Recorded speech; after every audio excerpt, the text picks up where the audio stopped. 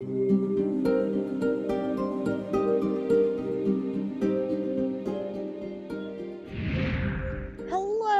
from the Tromso Cathedral. We're standing here because there's Viking lore of King Hakkon. King Hakkon Haakonsson. Now back in the day, back in the 1200s, before he put his ships over in Scotland, he moved up north on his Norwegian territory. And what he did was build a church here. Long before King Hakkon Haakonsson decided to live here, there was a group of people named the Sami. We'll learn more about them in a bit.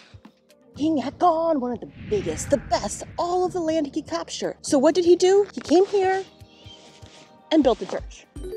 Now this isn't the original church. It's been rebuilt a bunch because, you know, old stuff from 800 years ago falls apart.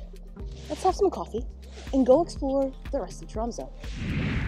Okay, check this out. Now it looks like it's just a mound of grass, right?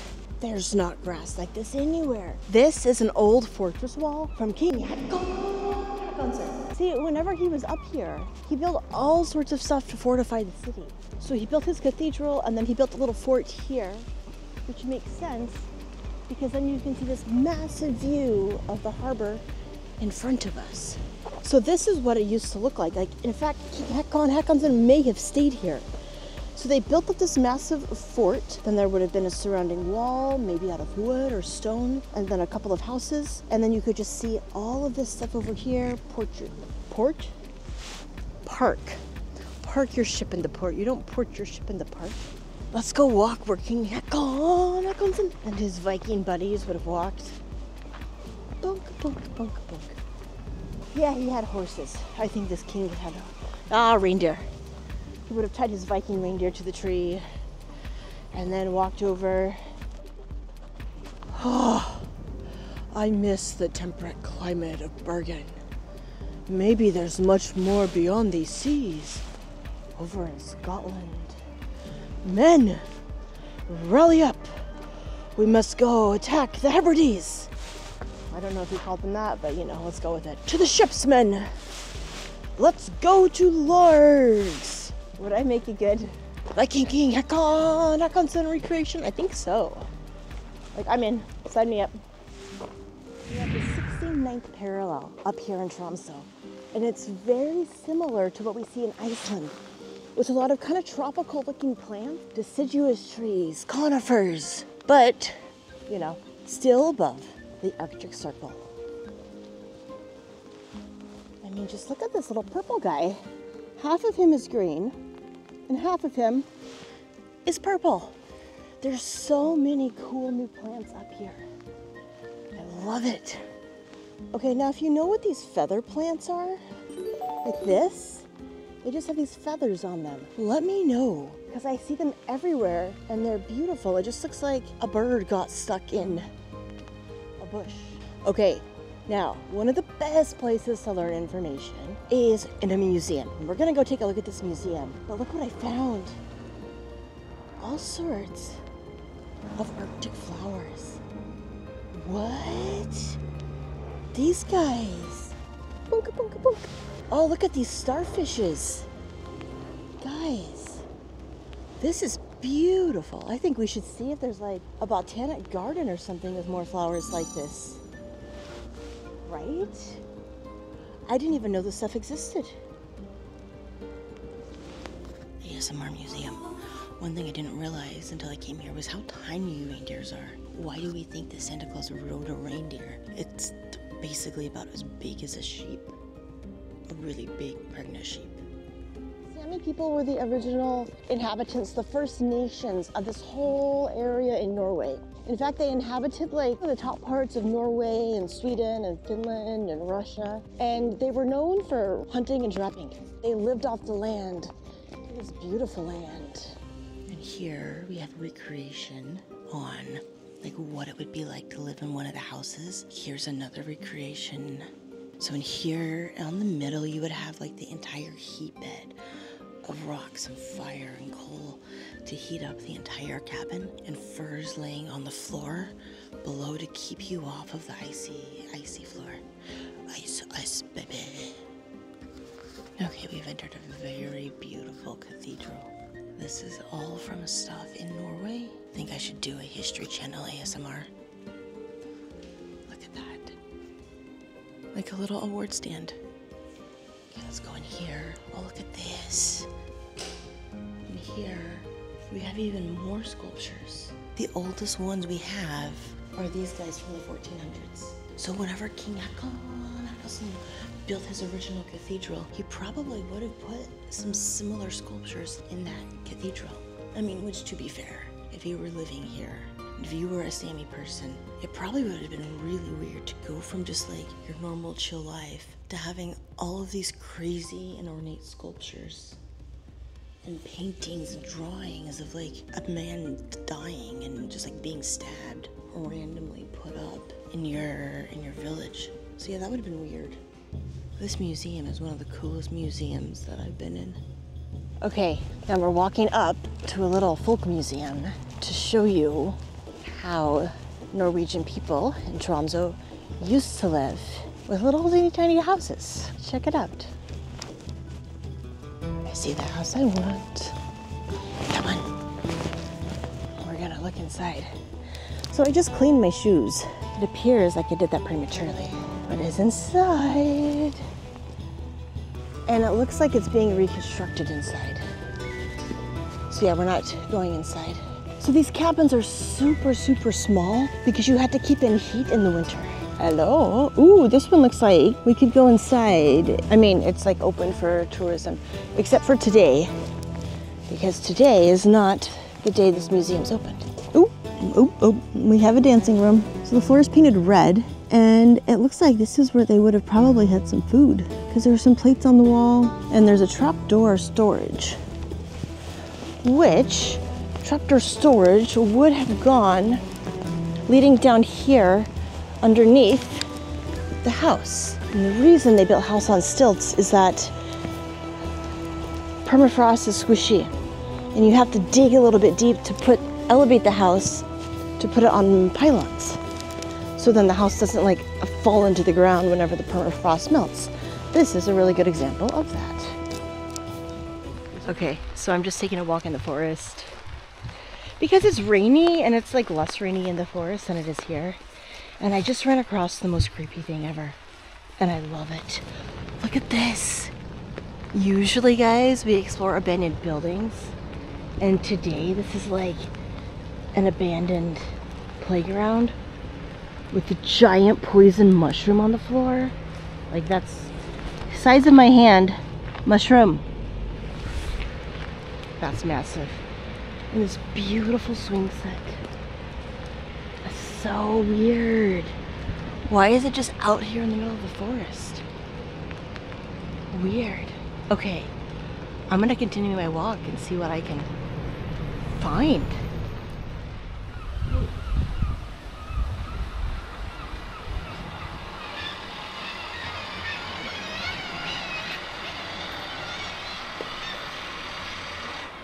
Okay, so for the time being, there's not rain. Well, a lot of it anyway. So we're gonna walk along this whole sea coast and see what's here. Okay, this is pretty cool. So in front of us, we see a frozen statue of one of the frozen explorers from Norway of the Arctic region, Mr. Roald Amundsen. Pretty sure I butchered his name. The other cool thing here is that we have harpoon guns. Now these are the things that they would shoot seals and whales with. And I don't like guns, but I like engineering. And look at this thing.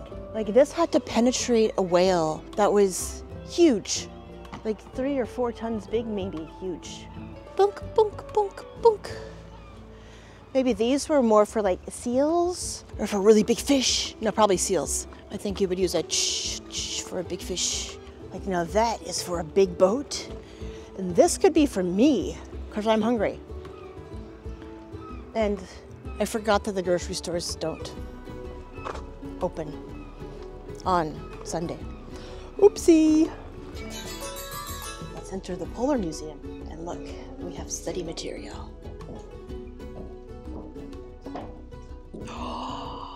We saw this in Mars again. So this part of the museum is recognizing all of the trapping. Oh, hola. All of the trapping that happened up in Svalbard, where it's like the very northern settlement, almost at the 80th parallel. Okay, so as people were better at exploring the Nordics, they understood they needed icebreakers, something to go and chop up a bunch of the ice, so smaller ships that were easier and more economical to sell could sail. This is a recreation of one of them, a tiny little guy. And this is how it would look like inside. Someone playing cards by himself. Oh, look at this. Okay, so this whole area is about like killing animals, which you kind of have to do if you're going to explore the Nordics. But there's also some really cool hidden like radio signals in here. Old radio stuff. How cool is that? What's in here? Hola. Book. Still works. I had to test it. Very cool. It's like an old shipyard, so you would like pull your ship up here on these trains. You'd fix the ship here, and then when it's done, like this bridge wouldn't be here, but you would just. This is a really cool little area. You can tell it's newer built, but they've tried to keep some of the older structures around. Okay, look at these.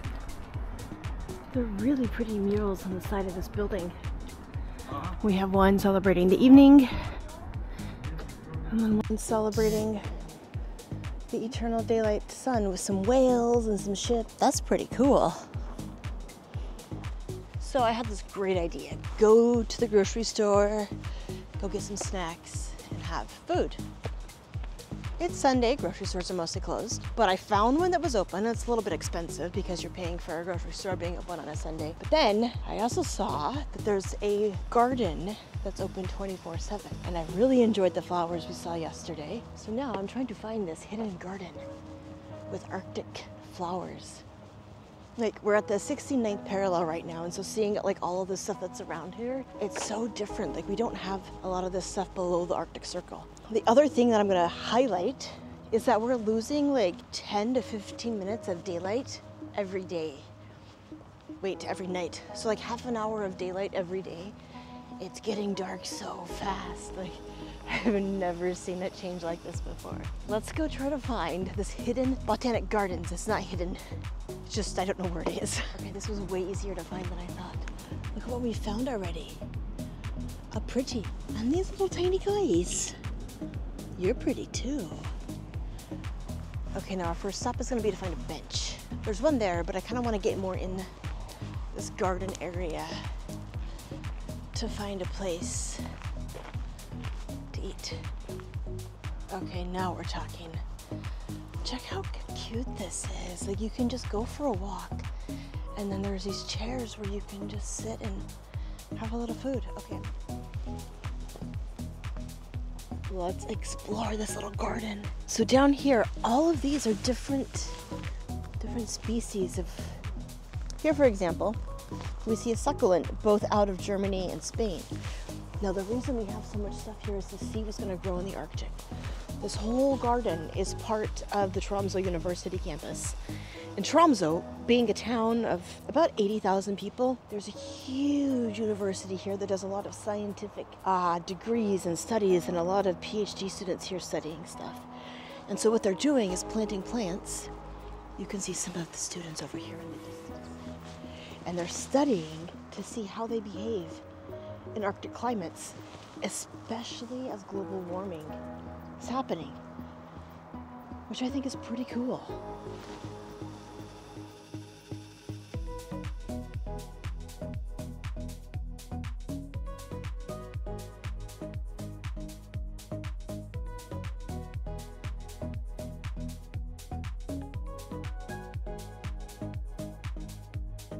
Oh, I see a pretty.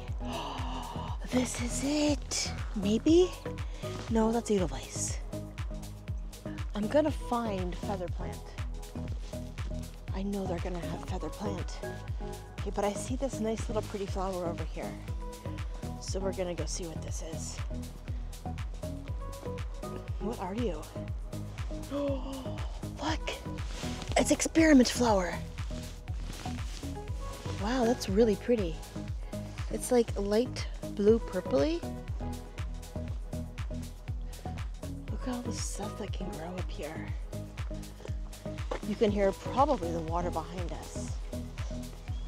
I see these orange pokies, and we're gonna see what they are. It kind of looks like a lily, is it? Lilies in the UK seem to look different than this though. Look how pretty that is. Oh yeah, there's a cruise ship over there. Cruises come into town apparently. There's even more of them over here. These are kind of pretty. It's like a mix between white and orange. I just found something else. Look at this. Look how pretty these are. I wonder if we could go on a free trip. Okay, so I was looking at the map. Woo! Stepped in a puddle. And it looked like there was this pointy that walked out into the sea. And in fact, it's taken me quite a long time to get to this pointy. But, guys, no tourists. Check out this. The water is so teal. And the air is fresh. And it's off and on raining today. So that's fun. So we're gonna walk to the end of this dock. Speedy walk.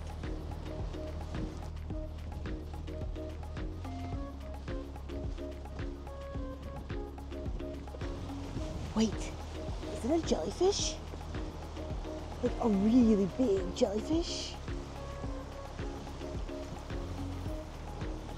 The other day when I was taking the bus, I saw this woman with this massive bucket of crabs. So there's these crabs around here that you can just like go and pick up, I guess. And she definitely was gonna make some sort of delicious meal. Unfortunately, I was not invited, but I find it really cool. You can just go pick up crabs from somewhere, hop on the bus, get off on a couple of stops, and you're like, hey, I just picked crabs for dinner. It's beautiful how it's like rusted with the seawalls. So over here we have like open sea. Okay, open fjord, open firth. And then in here we have a much more calmed bay.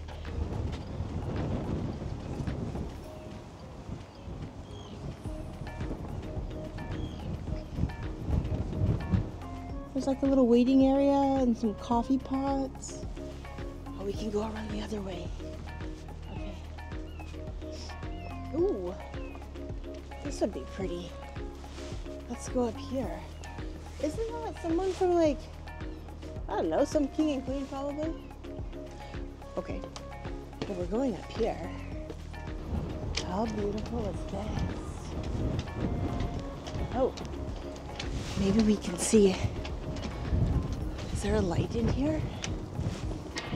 No, it's just like a lots of tables where you could bring a meal and eat.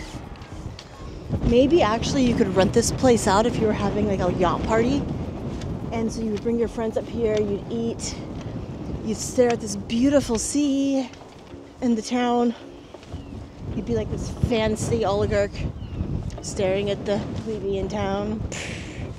I have my own yacht club. I'm gonna have a seat right here. Awesome. Okay, check this out behind me. We have like super bright sunny, and then in the foreground, dark, mysterious ocean, which is perfect for keeping the wind out of my ears and listening to a podcast. It's quite scary because every time a car drives by, it moves, which is probably good. A stable bridge is going to fall over. But there's all of these little joints throughout, and that's where it moves the most.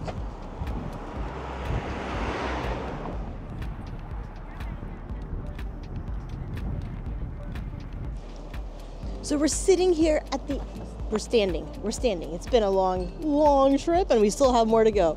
We're standing here at the Arctic Cathedral. It's pretty tall and the architecture is pretty awesome. So it's developed like a little squishy block. So if the world were ever to squish in half, it would just be a tiny little piece, a slice. I thought it was really appropriate that we end our Tromso adventure here in front of the cathedral that Viking Hakkon definitely did not build. But it's really cool anyway. So this was built in the 1960s and you can tour inside it. And it's, yeah, wooden and pretty inside it. And it looks like there's an educational class ongoing inside. That's Tromso, the world's most northern city. That's a huge city of nearly 100,000 people. Like, subscribe, and I think it's time to start heading south because it's getting dark up here and I haven't been to Oslo yet. Let's go there. Ciao. Do you see it? What are these? I think we should spank the butt. Butthead spank butt. I think this guy wants a kiss. Ah, my hat's too big. And then a baby, we should squeeze the baby's cheeks.